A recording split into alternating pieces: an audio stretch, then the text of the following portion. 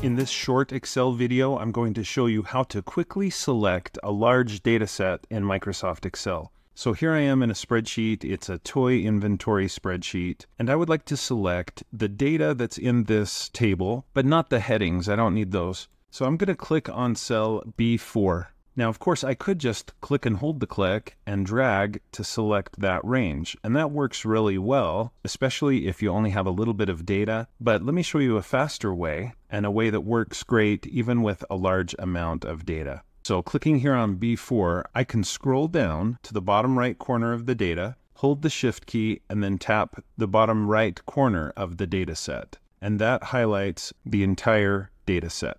Now I can copy that with Control C, and I could paste it with Control V. So that's just a little tip to help you more quickly select a data set without having to click and drag. Just click in the upper left corner, scroll down, hold Shift, and click in the lower right corner, and all of it will be selected. Thanks for watching. I hope you found this tutorial to be helpful. If you did, please like, follow, and subscribe. And when you do, click the bell and you'll be notified when I post another video. If you'd like to support my channel, you can do that by clicking the thanks button, or by supporting me through my Patreon account and by buying channel merch, and you'll see information about those options in the description below the video.